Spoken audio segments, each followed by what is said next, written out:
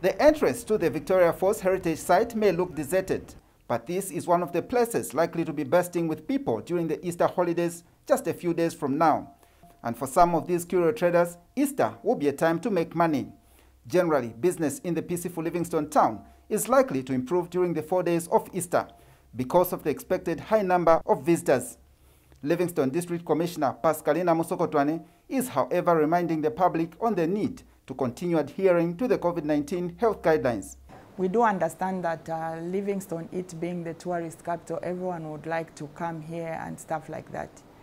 So I just want, to caution everyone that will be coming into Livingstone, to just adhere to the COVID-19 guidelines.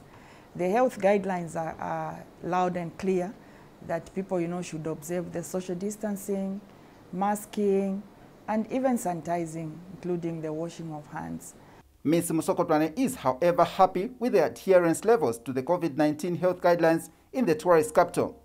As we speak, we don't have any cases in Livingstone, but people should not, relax, saying that no, there's no COVID and it has finished. We should, always be alert. And even the shop owners, they should continue, seeing to it that whoever enters their shop should mask up. They should put buckets and hand sanitizers for people to use as they enter their shops. Justin Akakulubelwa, ZNBC News, Livingstone. Thank you so much for watching. Don't forget to like, leave a comment and subscribe.